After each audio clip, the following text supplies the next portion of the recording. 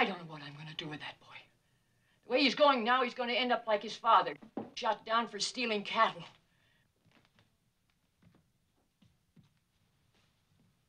You think you're pretty tough, don't you, son?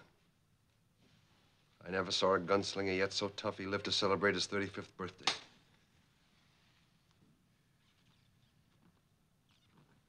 I learned one rule about gunslingers. There's always a man faster on the draw than you are.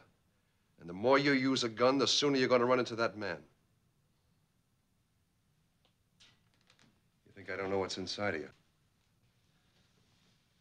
I had a couple of big brothers. They fought in the Civil War, and I was too young to go. I tried to live up to them the same way that you're trying to live up to Ike and Finn. You know about that, huh? You can bet I know about that. It's not that I want to be a gunfighter exactly. It's just, I don't know, sometimes I get lonely.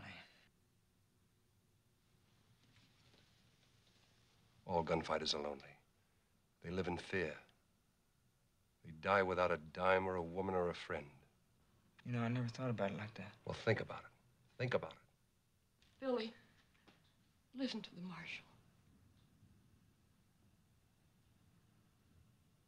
I won't do it no more, Ma.